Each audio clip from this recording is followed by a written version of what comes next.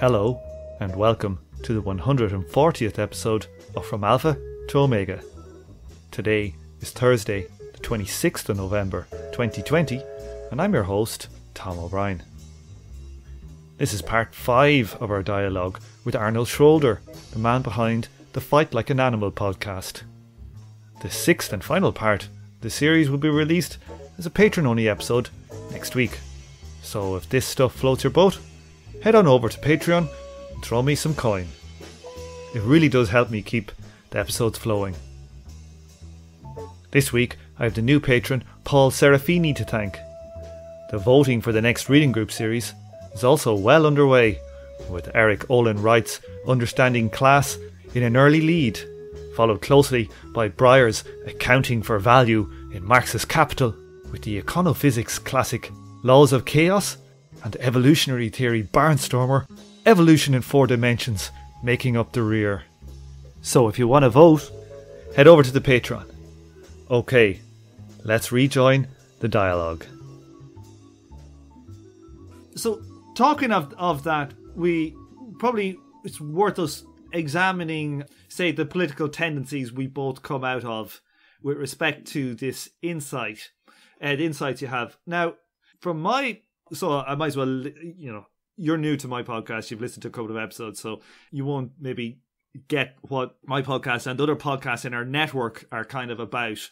We're about kind of looking at using like history, economics, science research to analyze like the failures of radical, the communist, anarchist, whatever we want to call it, movement. The network, the people on the network are probably like a bunch of weirdo Marxists / people who came through either anarchist groups and got disillusioned, or Leninist groups got disillusioned, but like kind of don't like the ossified structures that we have inherited from, essentially most of the politics is 100 years old, and seeking new synthesis, with respect to like cybernetics, maybe better understanding of economic theory, history, and politics, you name it. But so that's the kind of the gist. And like one of the things that we kind of rebel against, like from a Marxist kind of point of view, is this ossified nature of the structure of, say, Marxist parties as these kind of like central committee driven top down structures that claim this kind of mantle of democratic centralism, whereby everybody agrees and they debate openly on a topic, and you decide what your action is going to be, and then you act in a unified manner towards that. But in reality, that's not how they operate in reality. And concomitantly, then also we have like the anarchist approach, where like we have this tendency to go against structure, like the hierarchical structure. Like one thing I would say is that like, our human bodies, from a cybernetic point of view, our human bodies are a hierarchical organization. But it's not hierarchical in the sense that like one part of your body controls everything else and tells everything else what to do. For example, like you don't tell your heart what to do with your head. You've got all these different systems, but there is like levels of operation and abstraction that different parts work on. Marxists critique anarchists, they say, the tyranny of structurelessness. Yeah.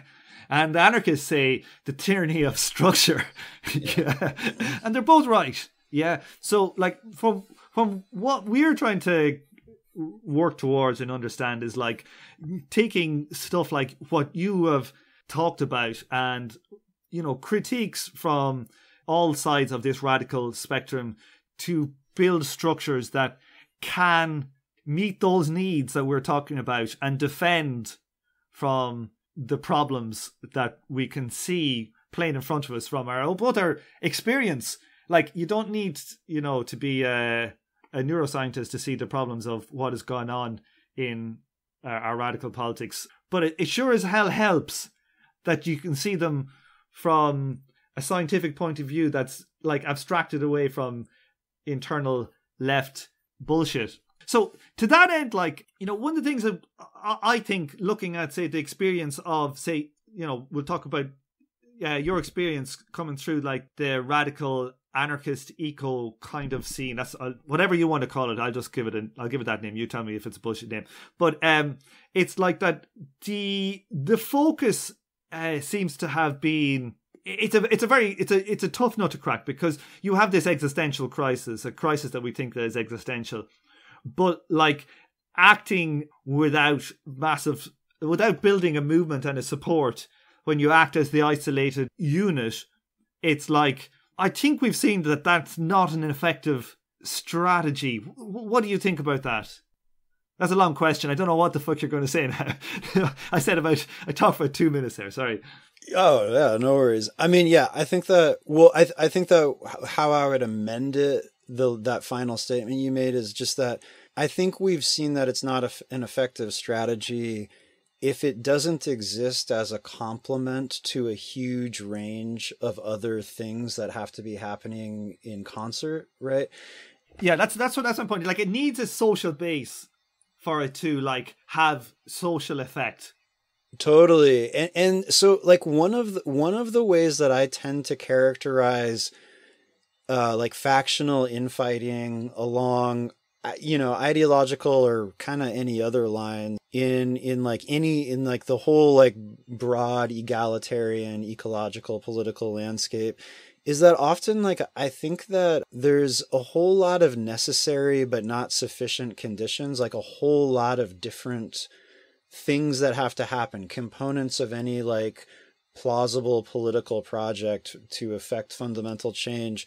And because of a sense of powerlessness and a number of other factors, people tend to be like doing one part of that very, like, one small part of that very big landscape, but instead of seeing it as something that must inevitably exist in a complementary relationship with a bunch of other things, they see what they're doing as like the path, the way, and anybody who's doing anything else as being, like, wrong. And I don't want to totally, like, I don't want to negate like the idea of ideological difference being meaningful in general, but oftentimes like, yes, if somebody puts a gun to my head and is like, check a box of political orientation, I'll check the anarchist box. I'm like, okay, sure. I guess I'm an anarchist if I'm anything. But often for me, what that functionally means is not that I'm trying to convert everybody to like my perspective kind of really at all. Like, a way to conceive of myself as an anarchist, again, to like look at this landscape of innate variation that maps out to political perspective, is to say like, that just means that I am like, it describes literally who I am, as opposed to like an explicit model for how like a whole society should operate, or how an entire movement to change a society should operate. And that's like a really different, like, I think that like what you get out of looking at all of this science of innate variation that I'm talking about is a stronger sense that people really are going to have different perspectives all the time. And the question then becomes not how to convert everybody to your perspective, but how to map out all the perspectives and all the tendencies and kind of like reconcile them into some functional meta entity that is actually useful at, in its emergent whole, as something that's more than the sum of its parts, to be all systems theory about it. And so that really is like, and I feel like this is not me talking shit. It's not like this is me like retreating from my whole lifetime of just hanging out with people who wear all black and mask up every time they do anything and being like, no, we should like I've actually spent way more. I mean, I've pretty much spent all of my political energy and time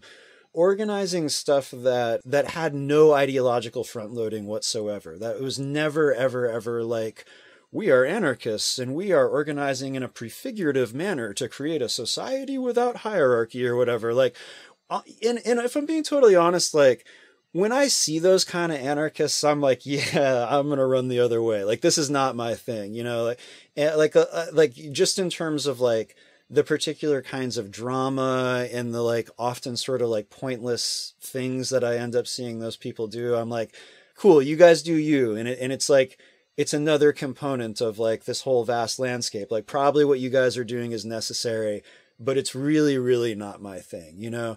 And so like I've spent my life like working with liberals, working with people who like would not tell you they had any particular ideological persuasion whatsoever, working with Marxists, working with all kinds of different people. And like, so for me, the orientation is always towards a useful project, way more so than any kind of like ideological homogeneity of any kind. I feel like what I'm doing with the podcast in particular could potentially be applied by people with a lot of different perspectives, that it's not really telling people like the specific course of action or the specific set of conclusions to draw from the variables. I'm really trying to orient people towards a bunch of variables that I think are important to factor into their work and their analysis, whether they're like progressive Democrats or like socialist alternative people or insurrectionary anarchists, or whether they share my sort of idiosyncratic and rare, you know, type of like eco-militant, anarchist-influenced, earth-firsty kind of perspective. I think that some of the things that like come from your theory or the different scientific papers that you're pointing towards should totally inform our structures, political structures. Yeah, exactly. And I think that the political structures, personally, I don't think it takes a brain genius to get political structures that implement your stuff. I think some of them have been sitting around for a while in general. But it seems to me that like the problem we have is that we do not have good strategic thinking at a kind of a meta level for revolutionary politics, and that what we have are obsolete forms. Say, for example, like you're a chess player and you're still playing 1910 chess theory. Right, what's going to happen to you? And that's exactly where we are. Yeah, we're going to get our ass handed to ourselves. Okay. And that, like, one thing I feel deeply is that, like, I feel like that, like, Marxists that I feel that are of the ilk of Marx and not like Stalinists or Leninist fans. Like, I think that we agree on the destination largely, that what we want, and that we don't have, neither camps have much strategic thought, like, and meta thinking. We seem to, like, if you go and you look at nearly all the famous, I'm not going to say all the famous anarchists, but I'd say, like, I'm talking about, well, I was going to say Marxists first, but I think most of the prominent Marxists and anarchists, their politics actually aligns with New Deal politics. And, you know, to me, it's just the pits. It is always such a bummer, especially because it can take a really long time to catch on to that fact. You can engage a thinker for a really long time before you're like, oh, he's kind of just a New Deal Democrat or whatever. You know? Yeah, I mean, I think that one way to talk about this, to talk about these different political tendencies and how they can potentially complement one another in a sort of like in a broad scale strategic sense. You know, so like I'm an anarchist, so unsurprisingly, I think a lot about like parallelism and dual power structures and all this kind of thing, right? And there's this book that I got so much out of called Dancing with Dynamite: Social Movements and States in Latin America. It was published by AK Press, so I assume the author was an anarchist. But what he talks about is how in the 90s a bunch of left governments came to power in Latin America out of social movements, right? And so there, you know, there's an electoral process, and there's some, and you know, and a lot of these entities were like ideologically explicitly Marxist, or at least you could get some pretty Marxist stuff out of a lot of what they were saying. But then he documents, because it happened in a bunch of different countries that were subject to broadly similar historical conditions, because they all had some fucking coup that the United States orchestrated somewhere in the last few decades, and they had all had some kind of horrible like death squad situation. You know, like they're like economically and in terms of political history, they had broadly similar circumstances. And what he tries to document is how, again, speaking of necessary but not sufficient conditions, how both the like formal institutional political structure was like the countries where they really made some progress towards their goals were countries where there was both a formal institutional political like structure that reflected these values, you know, like that was kind of more like a Marxist organization essentially that took some like power in an institutional sense. But that also, like, if that was the only thing that happened, and sometimes that was because there's a tendency to be like, okay, we won. Like, why are we going to take the streets? Why blockade anything?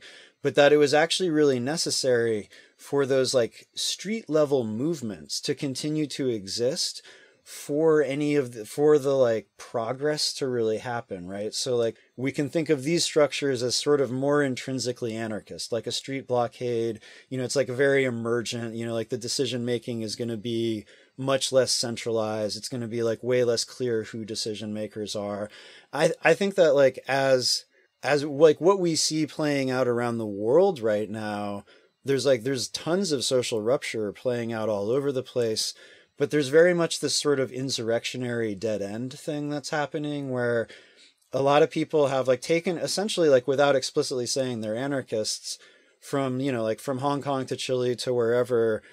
There are all these sort of militant street movements that are operating in, you know, like an extremely decentralized, pretty like anarchistic fashion. And you can see how they're making an impact. They're setting a framework for something to happen. But they're also like universally at this sort of impasse where there's something else that clearly needs to exist. And without it, it's just more fires in the street. And even people like me who doesn't mind a good fire in the street every once in a while are like, this feels like a dead end, you know, like it feels like. Yeah, like one of the podcasts in the network, General Intellect Unit, they're into cybernetics and the theories of Stafford Beer. And like this idea that like, you know, he comes from analyzing, like cybernetics comes from analyzing biology, essentially, biological systems to understand like how like, you know, human or a cell or whatever the hell manages to propagate itself through time and what are the core similar levels of functions. And they break it down essentially into 5 systems. Imagine it to be called system 1, 2, 3, 4, and 5. But like, it would seem like that if we were to look at the phenomenon of the like things like Occupy, say for example, another example, what's happening in Hong Kong, Chile, the streets in America, the George Floyd protest, similarly, that they don't have a long existing coherence is one problem with their structure. It's like you have your spontaneous riot, your rebellion or whatever, but they're like once, and they will inevitably, like, you know, there's never been a riot in human history that has gone on forever. Like there's not just like one riot in Somalia that's still going from 11/21. They have a life cycle, and that they have their own organic structure, but they don't have the structure necessary for it as a political system to propagate itself. You know, it can't live. Like there's something fundamentally structurally incoherent about that kind of model for uprising that has never shown itself to cohere to something. Yeah, I mean, exactly. It's another way that this, because I think that this sort of like theoretical conflict, certainly obviously it plays out as a like Marxism versus anarchism type of a discussion, but I'd say it actually plays out in like a bunch of infinite different frames. Like one that has come up a lot in my organizing experience is the sort of like Piven and Cloward poor people's movements versus Saul Alinsky rules for radicals debate, it's the exact same debate. It's like, should we build long-term institutional structures that have all this like, you know, internal coherence and like a real capacity for longevity? And should they orient towards like meeting needs that build like a broad base of power? That's the Saul Alinsky rules for radicals model. Or should we go pivot and cloud and be like, no, nothing really happens. Like it'll just be like boring, and then everything will be on fire, you know? And those are the only moments when anything changes, and it's all totally emergent. And you just have to see what happens in those movements and those moments. And the best you can do is like try to lay some kind of groundwork, but ultimately you're just waiting for the great moment of rupture, you know? And again, like, you know, like in response to the question of who's right, I'm like, yes, you know, like these are both necessary, but not sufficient conditions. In isolation, neither of them will prevail. And the more time that we spend, so again, like, you know, like why I think applying this idea that people have innate predispositions to one form of like being and organizing over another, you know, like the more that we spend arguing about what's a good idea and a bad idea, as opposed to just like robustly developing all of our sort of like complementary approaches in some kind of like coherently complementary way, you know, like the less progress we'll make. So like, you know, like for me personally, I mean, I'm about to be back in Portland, where I've probably spent more of my time in life than anywhere else. And, you know, and I'm going to do some really typical anarchist shit. Like I'm going to try to build some like parallel institution kind of stuff to deal with some of the like scarcity that's happening right there. And to also try to like essentially formulate like a set of ecological policies that exist outside of the institutional structure of like either Portland city politics or any other. But I also am like really excited. Like I'm also, you know, I mean, and maybe this just makes me not an anarchist, but I'm phone banking for a Portland mayoral candidate, because I don't think what I want to do will go very far if I don't have her in office, you know? And that's just like, that's my perspective. Like it says something about me to say I'm an anarchist. Like I'm never going to run for office. I'm never even going to work for somebody in office. Like I'm always going to be like building the parallel institutions and all that. Like my meetings will always be consensus processes, but I don't think that that's not the sum total of the political process, and failing to understand that is catastrophic. There was one science question. I know we're going such a long time now here. I have a couple of quick ones. These are going to go a bit all over the place. When it comes down to the genetic stuff and the developmental stuff linked to aggression and, say, conservative outlook, maybe this is a dumb question. What like contribution does genetics seem to play, if any, and what compared to experience or material conditions? Yeah, I mean, so they've done the same heritability studies related to this question that they've done for a huge number of traits.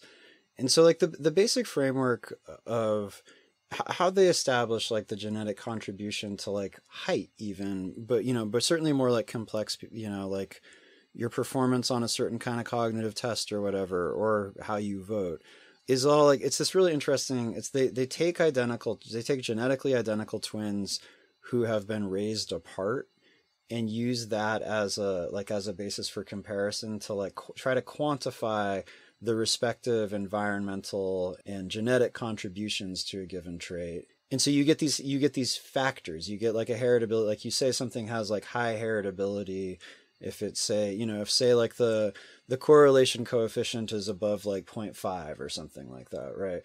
And so like they've done that with like, at this point, like that type of research has been replicated in a bunch of different settings, a bunch of different places in the United States and Australia, and with huge sample sizes. Like one of the studies had 30,000 twins in it, which I was honestly surprised they could find so many genetically identical twins raised apart. But that research was a subset. Like there's some really long-term projects that just look like have a huge twin database, and they're just kind of going through traits and estimating respective contributions. So, so we do know that your actual genetic inheritance does play a role. I mean, again, I'll emphasize, like, I think that the difference is not in what programs we have. I think we all have an identical set of programs somewhere in there, but it's just in terms of how, like, the thresholds for starting one over the other, I think are much, like, that's where the bias is. And this is one of the reasons that we see a normal distribution of, like, political perspectives. Like, that's a cross-cultural truth. There's research that's looked at, like, left-right political orientations in a huge number of different countries that do not have similar political, economic, social, like, backgrounds or trajectories at all. And first of all, yes, people do feel comfortable, like, they understand what left-right means, and it means something to them, and they are capable of putting themselves somewhere on a spectrum.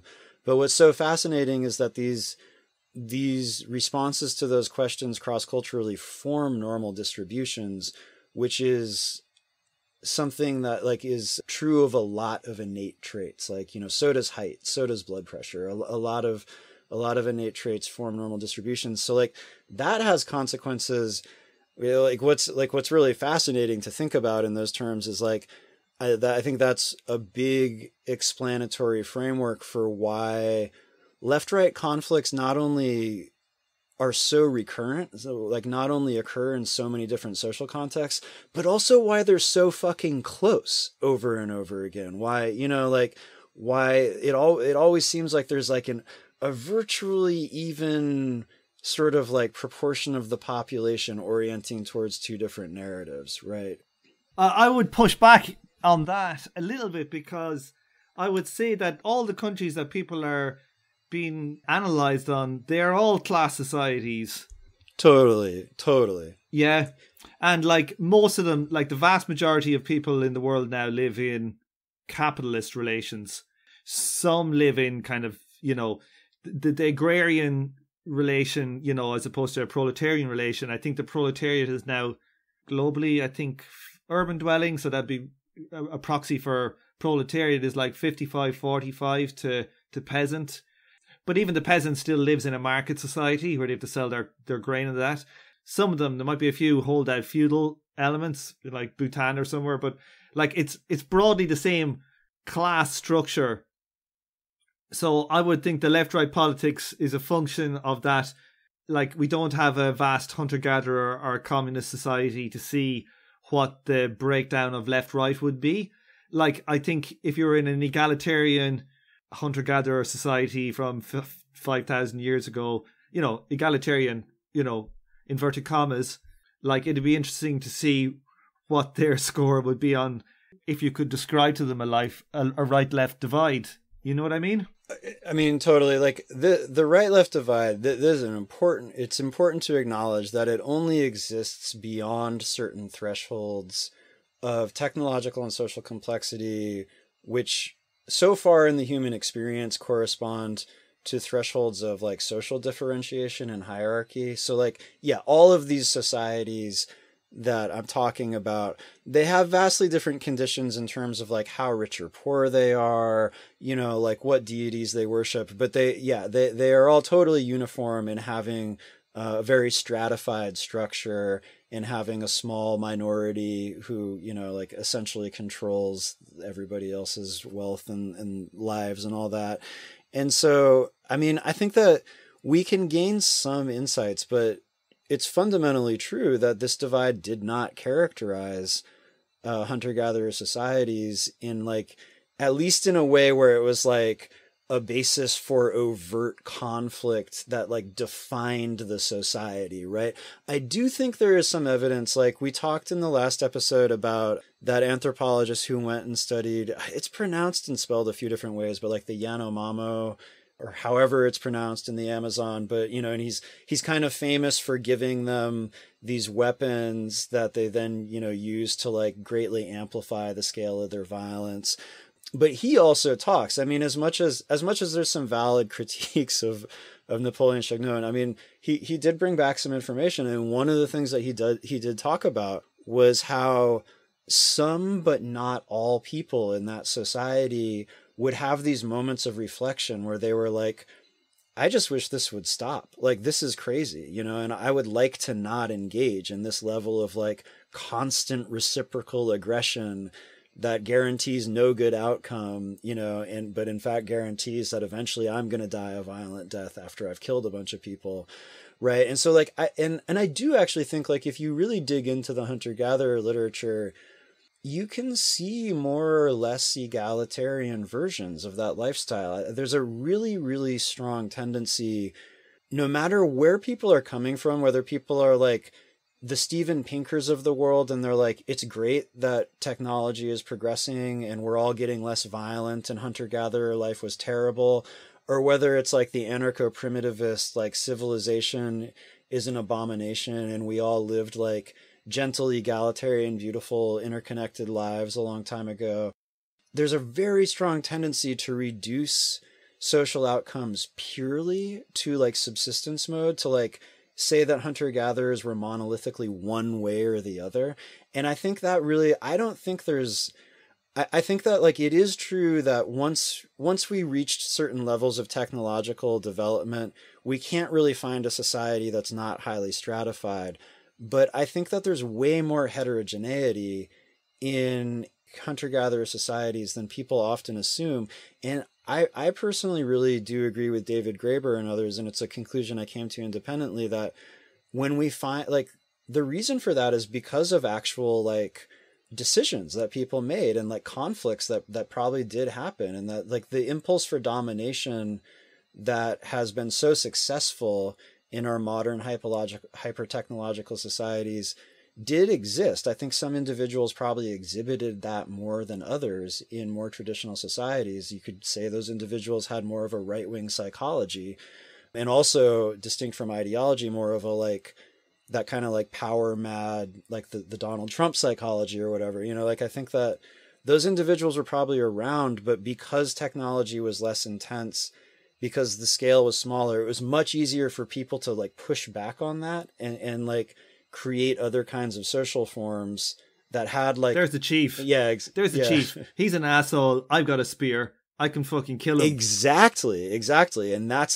this fundamental rupture. Like when it's no longer actually plausible for a group of individuals to say like, I just don't want to live under this person's control.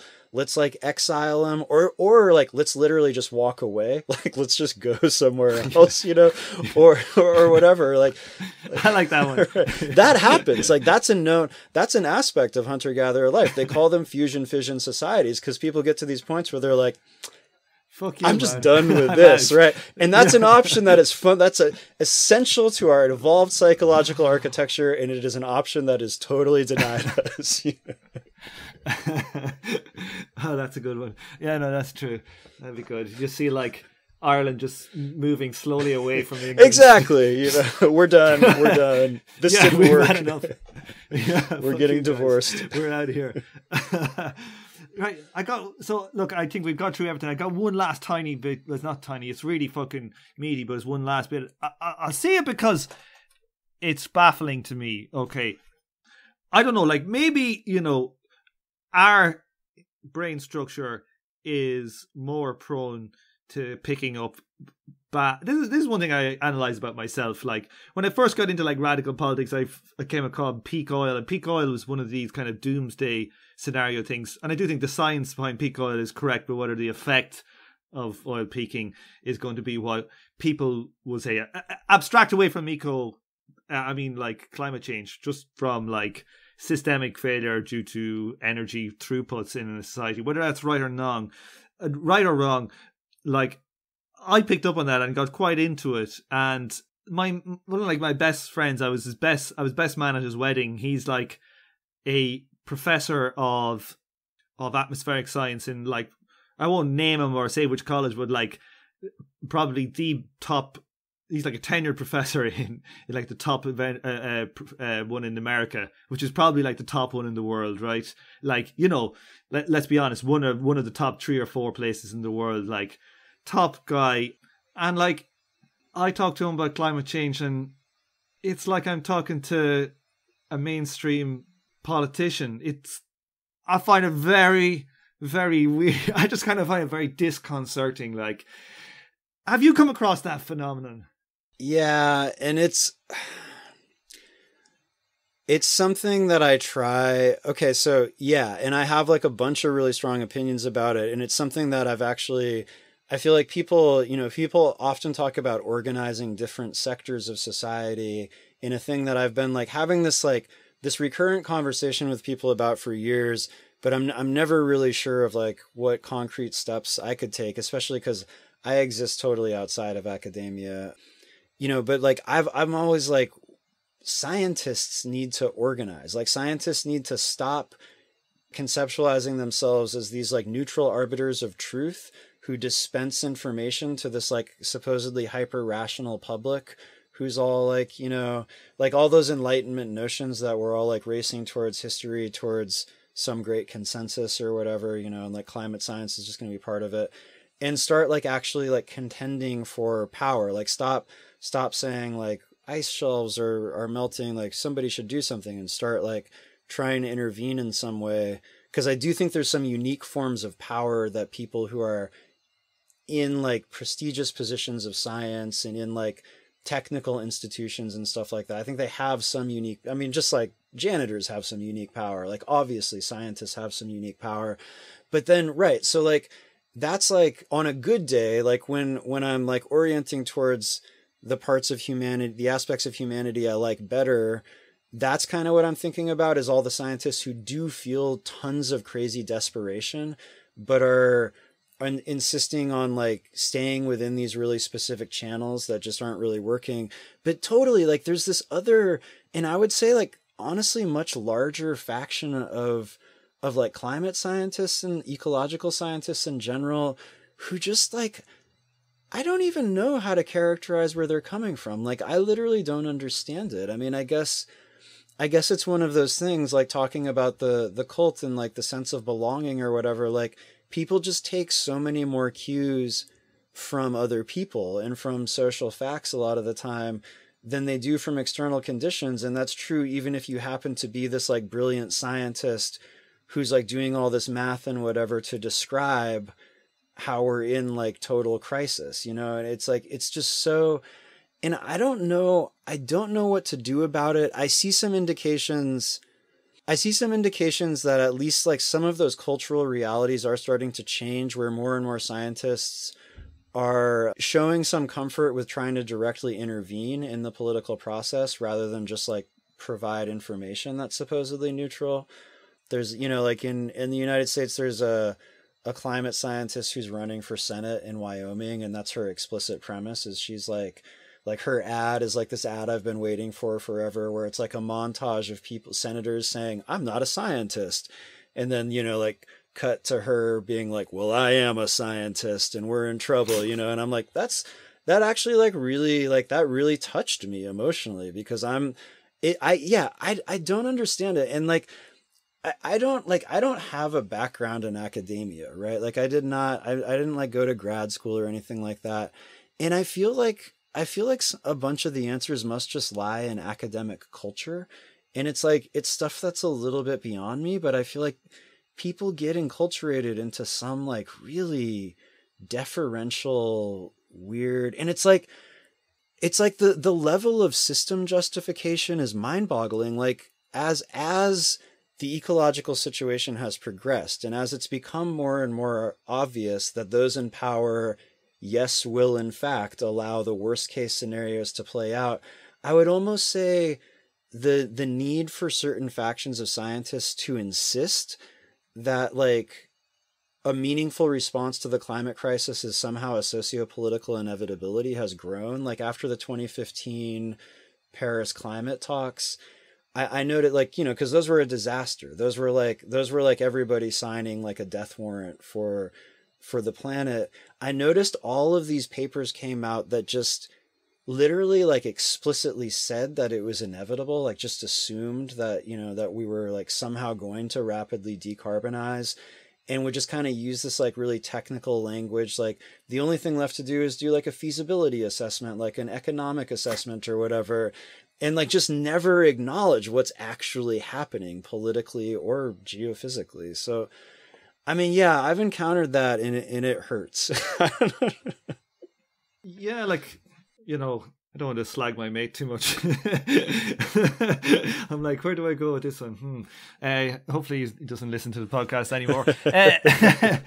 No, but it like, I also think like there's a lot of class stuff into it. Like, as in, like, academia is so goddamn competitive. Yeah. You know, it's so much about career. To get on in academia, like, you have to basically, if you're in a relationship, one person has to basically move with the other person's job. Like, all my academic friends, like, one of the couple, typically the man, will like move around, and their missus will have to change job and go with them. And it's like, it's all about, you know, it's career driven, but also then they get rich.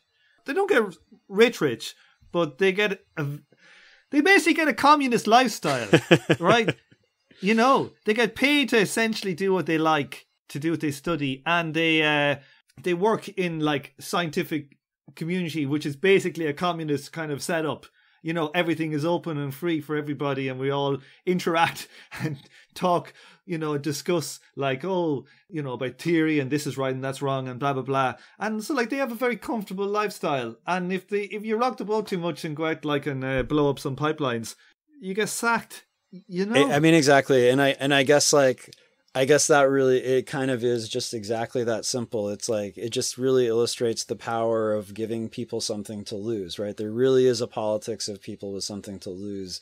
And so, yeah, I mean, I feel like completely alienated from and hugely skeptical of academia itself, even though I spend all my time consuming like the output of academics, you know, like that. It's like here again, we have the converging like material analysis with like the innate, you know, like not everybody is born to like read scientific papers, but my personal experience of it was like, I started avidly reading scientific papers in a college library in Albuquerque when I was just like a homeless kid who slept on the streets in Albuquerque, right?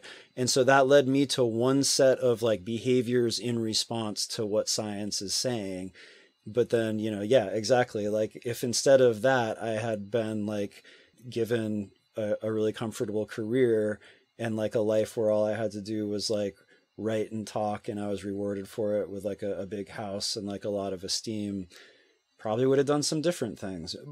But again, like, some people are breaking ranks. I really respect James Hansen, that climate scientist here in the United States, for not only like, I have very distinct memories of reading some of his papers 10 years ago and really like psychologically integrating how far along this trajectory we are, but also because he came and testified at the trial of a friend of mine in North Dakota who like shut down a pipeline and was on his way to prison. And he was saying, like, as a scientist, I believe that like the socio-political response, like political reality and physical reality, basically have nothing to do with each other in this regard. And like, as a scientist, I'm saying it's time to shut down some pipelines, you know? And so like, some people are breaking ranks, and because people do take cues from their peers more than they do from external reality, that's a thing that the behavioral science teaches us, or that just life teaches us. I kind of hope, like, I hope there can be some threshold effect. I hope that enough people like that woman running for Senate, enough people like James Hansen can do their thing, that it no longer becomes like somehow being like politically disengaged and being like respectable and credible got really conflated in academia. And I hope that can break, and it can become more seen as like actually really not a credible approach to just live in academic comfort and, you know, and not try to intervene. Yeah, I would just say that I think that academia has always been a place for people who don't rock the boat. It has. You know, it's like, even like if you go at like times that are famously rebellious, like the 60s and that, like, it'd be a tiny minority that actually rebels. Yeah.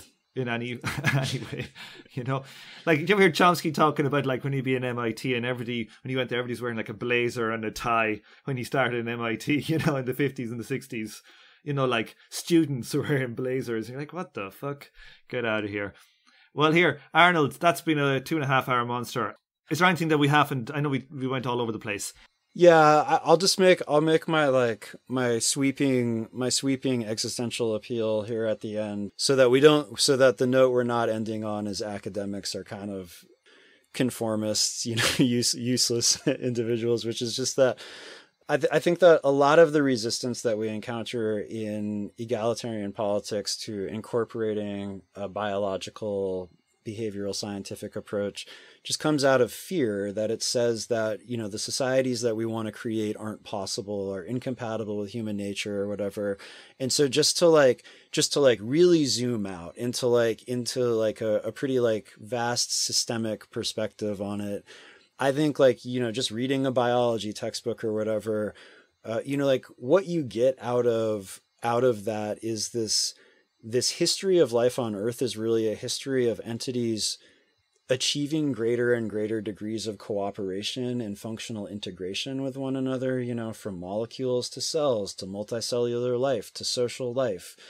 And so in that sense, if the problem that we're confronted with is how to make a society that's more based on cooperation, as much as human behavior at any given moment can make that seem really like a quixotic approach, it actually is the direction that the universe and the Earth seem to be evolving towards, is towards entities engaging in greater and greater degrees of functional coordination and cooperation and greater degrees of cohesion.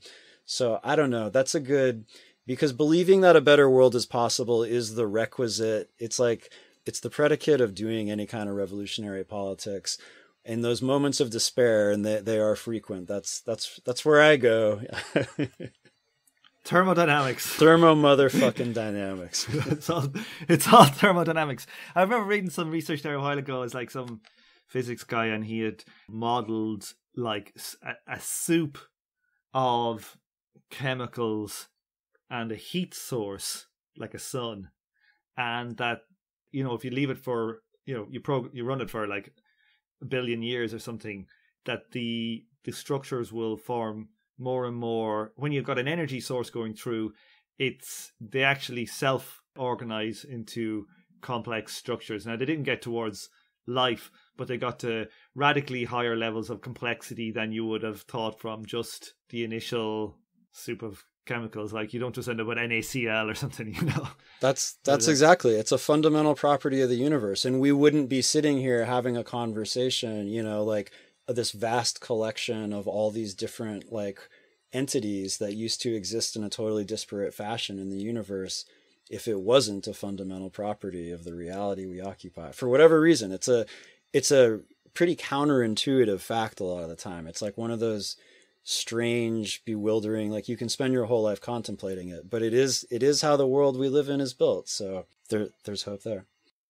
I have a question for you then. Last question before we head off is which comes first, right? Anarcho-communist utopia or heat death?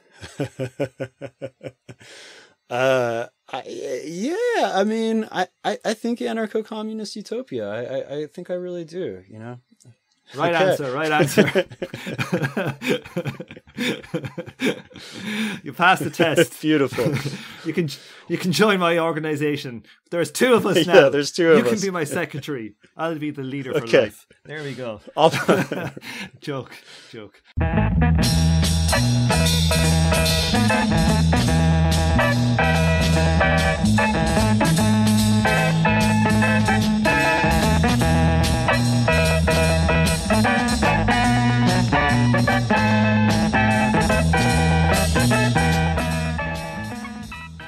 On this episode, you heard the theme tune The Order of the Pharaonic Jesters and Night of the Purple Moon by Sun Ra and his orchestra. Thank you for listening, and please join me for the next episode of From Alpha to Omega. This show is a member of the Emancipation Network, a Marxist podcast and research collective. Make sure to check out our network sister podcasts, General Intellect Unit, Jumpsuit Utopia, Mortal Science, and Swampside Chats.